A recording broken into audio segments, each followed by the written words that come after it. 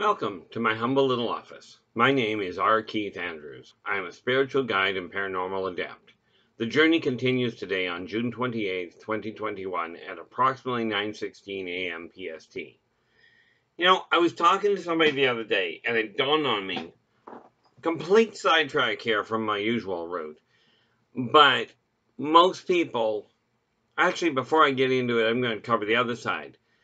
If you like if you like the video, give us a thumbs up, subscribe to the channel. There's a lot of information coming out and a lot more is getting a little organized in my eyes.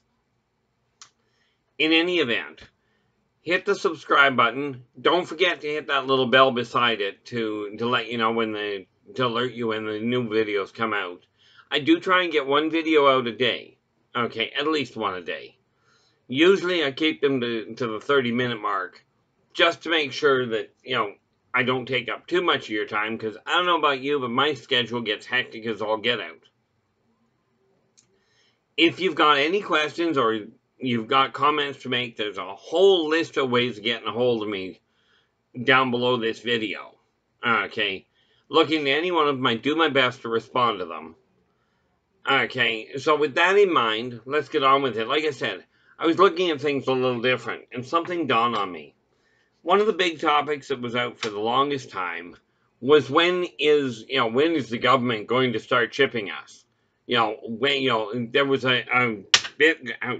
a bit going on when the vaccine came out that was how they were going to use it. Well, I got bad news for you. If you're worried about being chipped, or about the government keeping tabs on you, that sort of thing, here's a thought process for you. Before 1956, they started doing it by getting people attached to different technologies.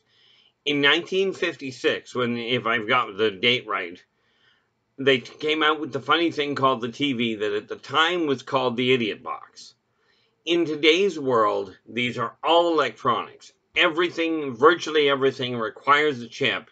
And in case you hadn't noticed, it's very easy to track where you are. It's well known cell phones can be tracked. You can figure out where a computer is. If you're worried about anything on that end, cameras can be overridden. Tech savvy people do this all the time. Okay, where you can override a camera and like one attached to a computer, and it can be seen through. Okay, now this may sound like paranoia. Check it out. I've been accused of being paranoid before. Don't take my word for it. But think of the evidence. Okay. Virtually everything out there not only is computerized, but it's very easy to track. Okay. It's all got GPS lines on it. And people that say when they tell you, oh, a cell phone, it's a throwaway, it can't be tracked. Bad news for you. If it's a cell phone, that means it's got a signal. It goes through a central hub. It's being tracked. Okay, it's just that simple. Now, you can argue the point, but try and figure out how, if it doesn't have a trackable method, how a cell phone can be shut down. You can turn it off, turn it back on, and it scans for a little bit, and then finds out where it is. Well, it's got to report where it is to somebody. Okay, and specifically, it has to report to the communication hubs, and the communication hubs are all licensed by the governments. Okay, so when they tell you it can't be tracked, they're absolutely not being completely honest. Okay, now don't get me wrong, I'm not paranoid about people spying on me. I gave up on that decades ago when I found out how much they really know. Okay. So, and I will tell you, it's absolutely imperative. In a world that is based in technology, you have to be able to track it. If you cannot, you're not going to be able to run it. The internet, if it could not be tracked, cell phones would not work. If you couldn't track them, satellites wouldn't be up there for cell phones to work. Communication lines would collapse. The internet would not exist at all. Okay, so this is all interlocked with technology. The thing is, when people were originally looking at the idea of being chipped, they were worried about people implanting it under the skin. Now, I personally don't worry about that part, simply because of one little detail. I'm an oddity. I short out electronics. This is one of the reasons why a pacemaker is a total waste of time for me. Okay, I get stressed out, I'll shut the poor thing down myself. Kind of counterproductive to trying to save your life.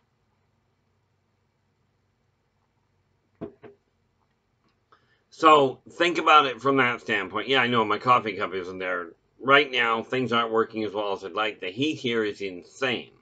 Just like it is in a lot of places. But where it comes to technology, it has to be there. Now, the government is, whether you like the government and what they're doing or not, is a necessary part of civilization. We have to have a government. If you want to see what happens when you remove the government or when you forcibly turn it over, George Orwell, I think it was George Orwell, wrote a book called Animal Farm. Read the thing, you'll see another rendition of what happens when a government is forcibly overthrown and somebody else steps in. Because somebody always does step in. Society has to have a government. There has to be rules. But where it comes to the chipping side of things, okay, the moment we went into that much technology, okay, that's where the chipping happened. You're already tracked. Governments, anybody that's got access to technology knows exactly where you are if they want to. And people that say, oh, it's all very heavily security bound. Well, it probably is. Okay, problem is that in order to keep it that way, and this is just a suspicion on my part, much like it was way back in the 70s when I told people that the government in Canada, could track how much money you had in your pocket if you walked into a government building. 30 years after I made the comment, they came out and told how they were doing it. I'm telling you the same thing. If they tell you, that they're working these antiviruses and what have you, the people that are building the systems deliberately try and hack their own systems. It's just like people building cars. Deliberately try and push the engines to find out where the limits are, to find out what they've got to do to improve it. You think they'd be putting airplanes in the air without over-testing their stress levels, wind shear, this sort of thing, to find out what speed they could do, what was required to get off the ground? How much braking pads, how heavy the braking pads had to be and what composite they had to be in order to stop a car doing 80 miles an hour without killing somebody. You think these were done just on a whim? They're tested. Same as virus protection. It is tested by getting people to deliberately build viruses to break into these systems that are unbreakable. And of course, we know when mankind tries to play around with things, i.e. in the case of genetics, let's make a better bumblebee. The killer bee was a side effect, as far as I understand it. Okay, there's a lot of things that mankind is doing to find out its own limits. This is a good thing on the whole. But we have to realize karmic law comes into play. Be true to yourself first. Do unto others as you desire them to do unto you. Energy out, energy in. If you follow those 3 laws while you're doing everything else, things will work out reasonably well. And the reality behind life is actually this: working together. And this is the message that I return to pass on to you. Working together, we can make this a better world. We don't have to chase technology away. Technology does some wonderful things for us. But the reality is that it is being tracked. It is chipped. If you carry a cell phone, you can bet your bottom dollar, if the government wants to know where you are, they may not know specifically right now, but a couple of pushes of a button, they can find out right where you are. They have satellites up there that can see exactly where you're hiding. Okay, but the reality of it from that standpoint is if you're not doing anything wrong, it doesn't matter. If you're sitting there reading a book, reading an old book, Gone with the Wind, and the government knows you're reading it, does it really matter? Okay, picture how much fun it would be. I watched a movie years ago. Talk about a boring movie, in my opinion. But there was a movie called Burbs. I couldn't get through the first 15 minutes because it was that boring. Movies have to be exciting to hold your attention. The problem is that with the videos now, okay, and this was the discovery I made a couple of days ago, life and the videos are very similar. Well, the reality behind chipping, okay, is this.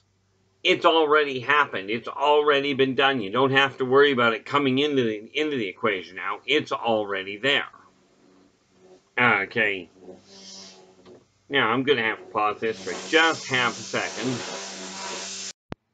Well, sorry about that. The landlord was out mowing the lawn and I had to get the window closed.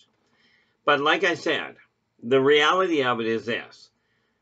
If you're worried about being chipped, if you're worried about the government watching you or knowing what you're doing, it's already been done. It's not something that's coming down the road. It's not something that you have to worry about being added. And they certainly aren't going to put it into your bloodstream. Okay. They didn't have to. All they did was make technology so enjoyable, so addictive, that you go out and rush out and get the newest tracker. I mean, the newest piece of technology. Okay, and don't get me wrong, I've got my fair share of technology around me. I just don't like the stuff much. I use it because it's here.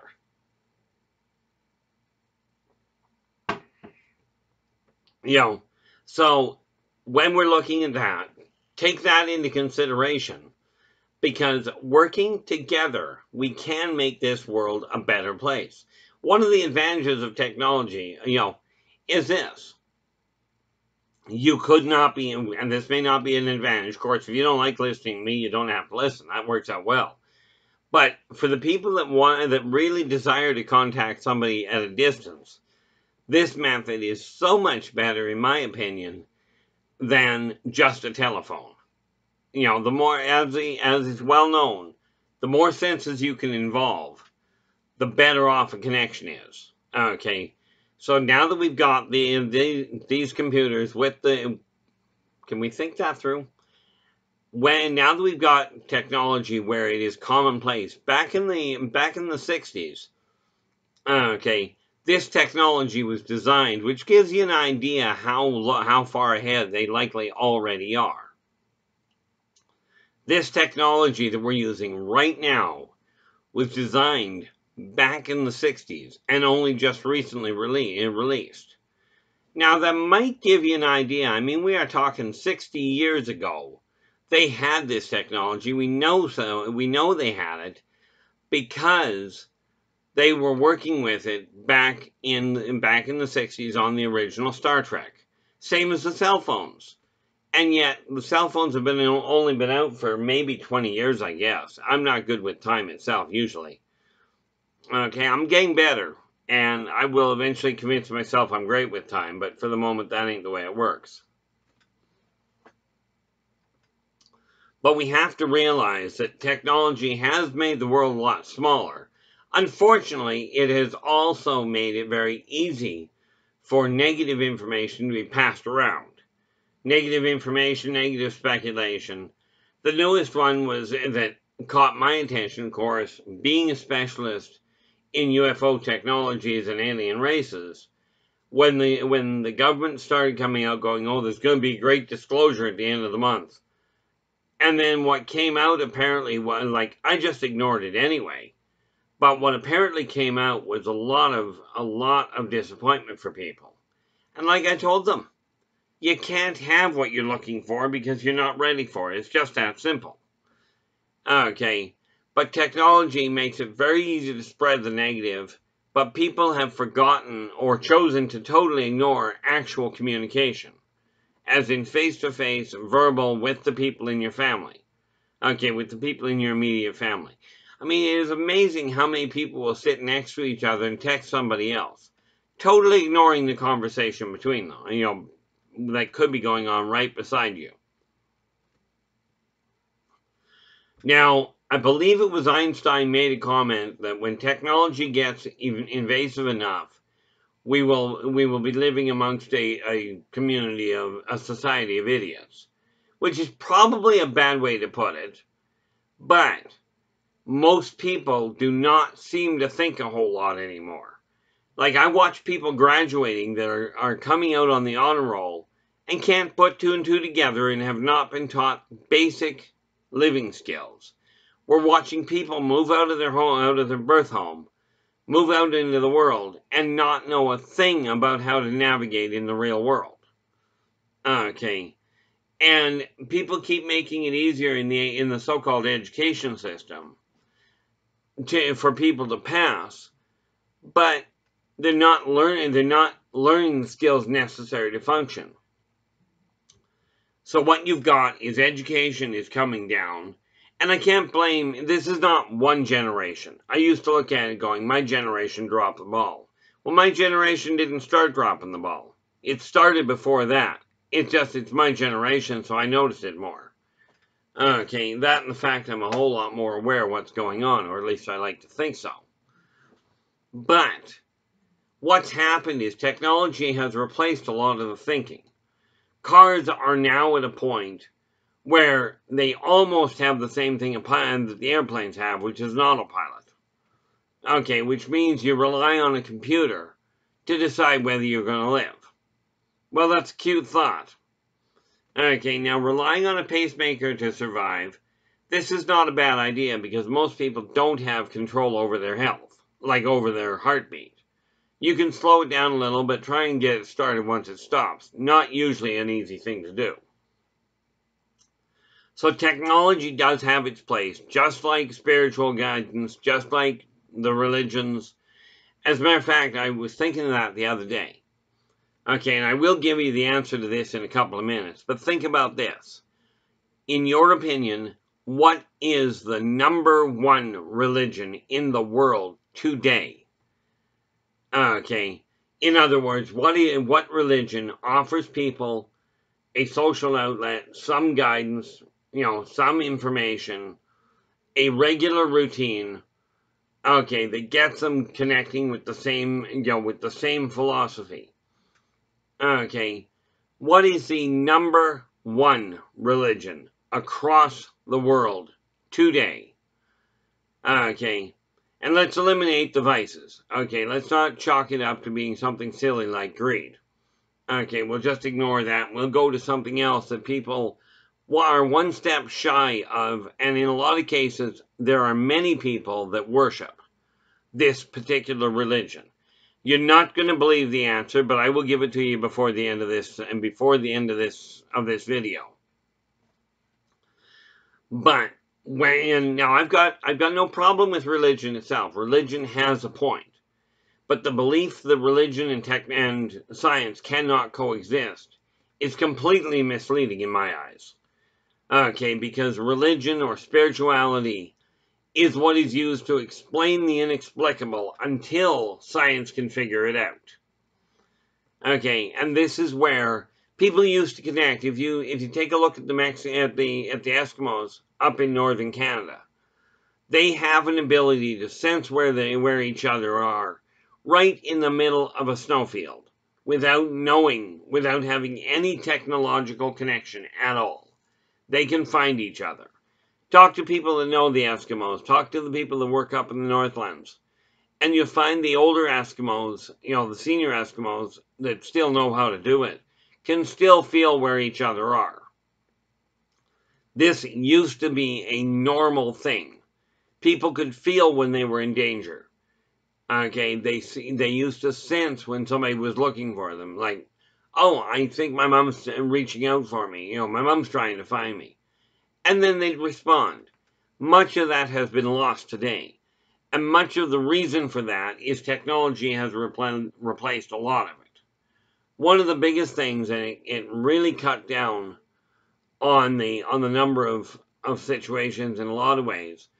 Telephones, when they first came out, you actually had to pick them up to find out who was on the other end. Okay, and you had to pick them up right away because if they stopped ringing, there was no answering system. Nobody could leave a message. You either got the phone or you didn't. Okay, it took you time to get from one place to another where you were out of contact. So people had to be a little bit better on communication lines. Then the phones developed this neat little thing called the answering machine. Then they came up with caller ID, and I may have things in a little bit backwards order. I'm not a technologist.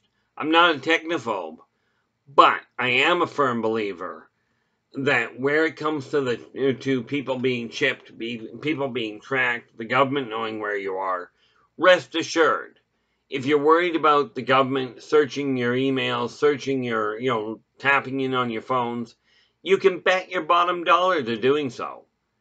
But here's the thing.